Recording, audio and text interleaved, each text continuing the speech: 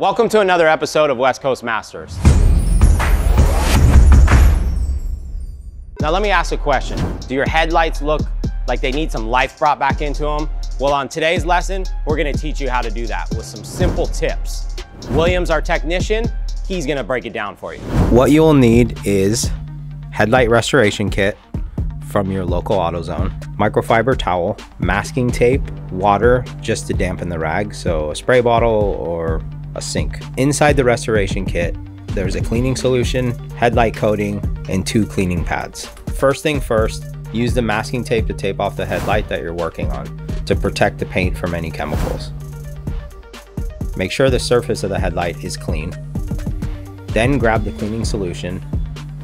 Before using any of the products, make sure you shake the product well.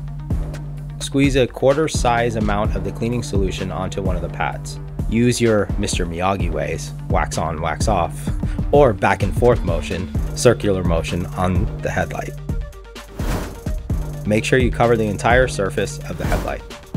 So if you didn't completely cover the entire headlight with your first application, reapply until it's completely covered.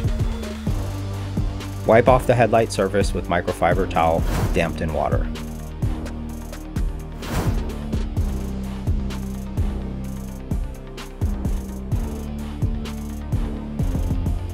Once you're done wiping the solution off, grab the headlight coating spray and spray the entire headlight surface.